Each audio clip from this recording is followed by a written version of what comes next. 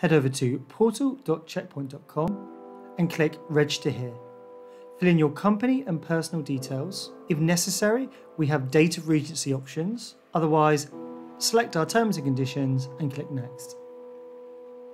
An email will be sent to your inbox to validate your email address.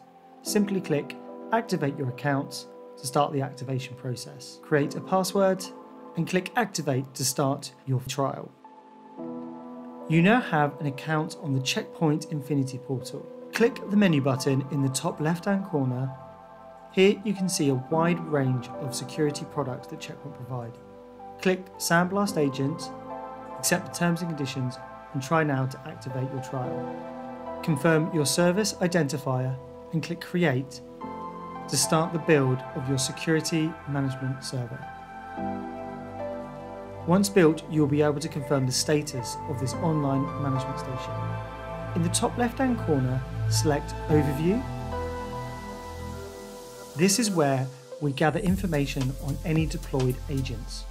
Right now we have none. There are two things we need to do to set this up. Firstly, it is important that we have the ability to uninstall our software. This is protected by a password. To define that password, on the left-hand side, click Policy, select Global Policy Settings, and select Set Agent Uninstall Password. Create a secure password and store this for later use. Once completed, we can now download our custom installation file. Go back to Overview and click Download Agent.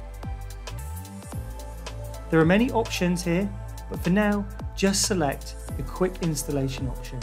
This 250 kilobit file allows us to have a quick and easy installation process.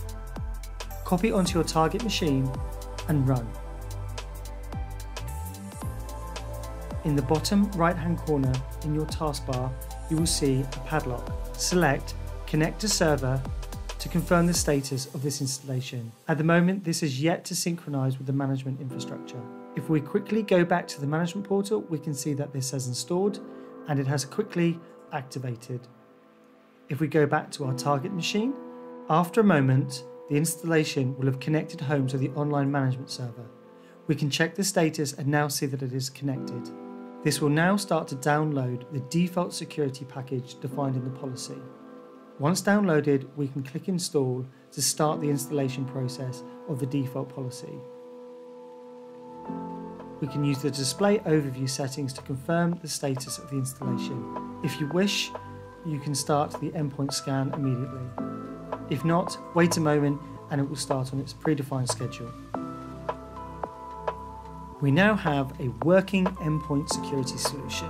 By default, we only install a small amount of our security features, but it is possible to go back to the management infrastructure, select policy and review any additional software features you wish to install. If you are trialing the MDR service, select Analysis and Remediation and enable threat hunting. Click Save and install policy.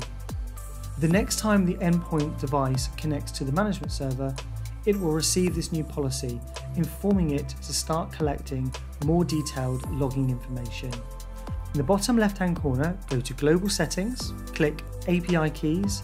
We're going to create API keys to establish a connection between your Sandblast Agent installation and the MDR service. Select the Threat Hunting service. Select an expiration date, usually synchronized with the end of your service term. This will create a client ID and a secret key. Copy these to a text file. These will be used by the MDR service to identify the logging information we are analyzing. Lastly, click Server Management and make a note of your account name and your service identifier. These details will now need to be emailed over to your MDR service provider.